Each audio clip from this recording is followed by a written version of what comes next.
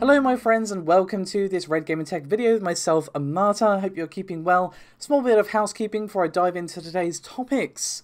Paul is currently just working on a review today, as well as a fun project that I think you guys are really going to enjoy, as well as taking a little bit more time off just to fully recover. He is obviously feeling much better, but still not 100%, so just taking some well-deserved time off, as well as putting in some work to those projects. But let's dive into today's topics, shall we? And we are going to kick off today's proceedings with an update to the RTX 30 mining GPUs, which we discussed yesterday. So, if you haven't seen our video yesterday, please do give it a watch. Paul goes into quite a bit of detail about the brand new mining GPUs from Nvidia, as well as the significant nerf to the mining performance of the RTX 3060. Now, it's this that I want to give you a quick update on.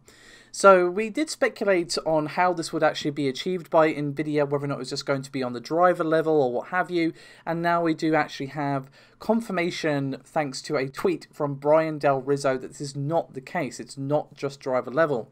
But let me not put words into his mouth, let me quote him directly. He said, quote, "It's not just a driver thing. There is a secure handshake between the driver, the RTX 30 Silicon, and the BIOS firmware that prevents removal of the hash rate limiter." So, there you have it, my friends. Now, I'm sure I know what you're thinking. A really dedicated expert, elite hacksaw miner is probably going to be able to get past this, but that sort of person is probably, 1 in 100 or whatever. I'm just pulling numbers out of the air, but my point is that beginner or intermediate level miners or people who just mine on the side or what have you, they're just not going to put the work in to be able to use the RTX 3060 to mine. They're more likely going to use a different GPU or perhaps pick up one of the dedicated mining GPUs which Nvidia are going to be releasing. And again, if you do want the skinny on those, go watch our video yesterday. So I just wanted to give you guys a quick update that it is not just on the driver level. So with that said, let's move swiftly on to our second topic for today, which is going to be about the new Xbox FPS boost feature. So what I actually have for you today is a bit of an update on how Microsoft actually created the new Xbox FPS boost feature. But I just want to give you a quick sort of TLDR on what this even is in case you guys missed it. Now I'm sure you guys have been hearing the rumours and reports that we were going to be seeing some sort of update to Xbox backwards compatibility where we're going to be seeing a frame rate boost for certain titles. And Microsoft did reveal this a couple of days ago, February 17th. And here's what Microsoft had to say about it. Quote, "As we detailed in October, with the increased CPU, GPU and memory from our new consoles, all of your existing games look and play better. With certain titles, we can make the experience even better, all with no work required by the developer and no update needed by the gamer. To that end, the backward compatibility team has developed FPS Boost, which employs a variety of new methods for nearly doubling, and in a few instances quadrupling, the original frame rate on select titles. Higher, steadier frame rates means games visually smoother, resulting in more immersive gameplay." And for those of you wondering, obviously this is not a quote now, the first set of backwards compatible titles which will support FPS Boost are Far Cry 4, New Super Lucky's Tale, Sniper Elite 4, UFC 4, and Watch Dogs 2. And Microsoft said that, quote, "We chose this initial collection of titles not only because they are popular among fans, but to highlight several different ways that FPS Boost can improve your experience. For example, new Super Lucky's Tale can now run up to 120 frames per second, and UFC 4 delivers improved frame rate performance specifically on Xbox Series S and now can run at 60 FPS. Now I do just want to stress, as Microsoft themselves also stress in this blog, which of course will be linked below if you want to give the full thing a read. It is very lengthy. I've only given you a small snippet of what they had to say. This is just the beginning. There are more titles featuring FPS Boost, coming out soon. So let's just wheel back to how Microsoft created the new Xbox FPS feature. Now, this is all thanks to Colt Eastwood's YouTube channel, so of course you can find that linked below. And they discussed how this was actually done with the Xbox Program Management Director, Jason Ronald.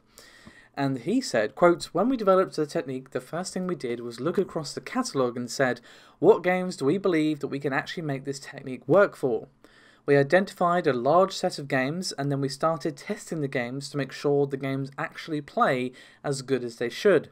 In some cases, there were some games that we had on the list that we discovered would play great, but occasionally we'd see animations run twice as fast, or maybe the engine was running so fast that it would break gameplay. And he went on to explain that they discovered that the CPU and GPU on the Xbox Series X and S consoles were essentially entering an idle state when running older games because they complete their tasks quickly. So essentially they took that realization, ran with it, and came up with a method to use that spare power to increase the frame rate of older titles. Now obviously, as Jason himself said there was the sort of issue where certain games ran too well, where the animations would just look weird because they're running twice as fast, or maybe there would be an issue like we had, I believe it was Dark Souls 2, where the weapon durability was tied to frame rate, so there had to be an update because if you ran it at higher frame rates, the weapons degraded twice as fast. I mean, I'm going purely off of memory here. It was something along those lines anyway. But obviously they had the issues of publisher approval. Every game tested had to be considered and obviously had to get the publisher's sign-off. So obviously that's why they've gone with a small, manageable group of titles, which is more than fair enough. I think this is really interesting, to be honest. You know, backwards compatibility has one of the bigger draws for the Xbox generation, and obviously we have seeing backwards compatibility finally on PS5 to PS4. We did not see it on the PS4, obviously, but it's still really nice to see this FPS boost. Nice to see some older titles getting some love for those of you playing on Xbox. But we're going to move away from the console now to a bunch of Intel stuff, as we have quite a bit from Rocket Lake, first of which is the 11600K. So if anyone watching who's been keeping their ear to the ground when it comes to all things Rocket Lake, you probably know that when it comes to the higher end, you know, 11900K and so on, we've heard quite a bit of leaks and of course official information from Intel, but the 11600K is still shrouded in mystery. But we have our very first benchmark today, and thanks to Geekbench over on Twitter for sharing this as a Geekbench result, and we can finally get a clear picture at least. So we see 6 cores, 12 threads, base clock of 3.9 GHz and a boost of 4.9, and this was tested on a Gigabyte Z490M and 2133 MHz of DDR4 memory, which is not great, to be honest, because it does mean that the score was definitely affected by this relatively slow memory configuration, but we can still get some information from this, even if we need to keep that caveat of the 2133 MHz DDR4 in mind. So in terms of the score, we do see a single core score of 1565 and a multi-core score of 6220. Just for a little bit of context, that makes it slower than the 5600X in the single core, and the same applies to the multi-core. However, when you compare it to Comet Lake, we do see an impressive increase in single core performance, 19% to be exact. But for the multi-core, there was definitely something weird going on, because the 10600K, which of course is the last, or the current generation I suppose, was actually faster than this result, 13% faster to be exact.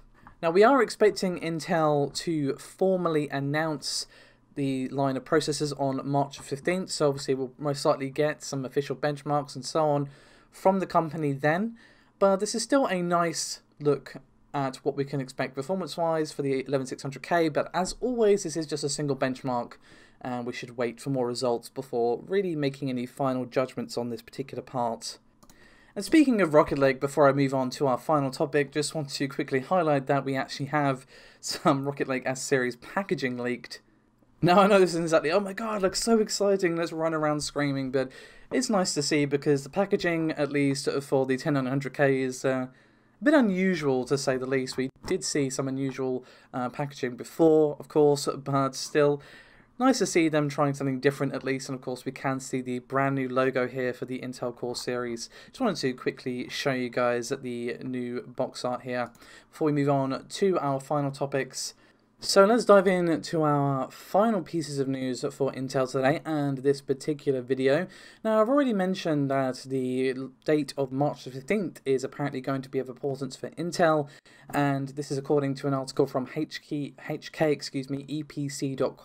and of course you can find that linked below. And according to the article, we are going to be seeing the 11th gen core Rocket Lake processors be launched on March 15th, and Intel have only so far confirmed that it will be introduced in the first quarter. Obviously, March 15th is in the first quarter, so that does line up.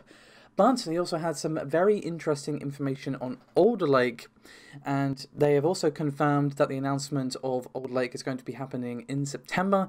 Now, if that sounds familiar, this is not the first time we've heard this, but apparently, according to their information, we are going to be seeing the actual launch happen in December.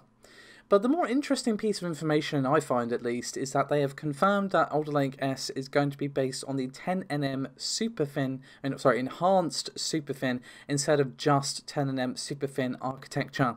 So enhanced superfin is obviously an upgrade over the just superfin architecture, and it does mean it will be more power efficient than Tiger Lake.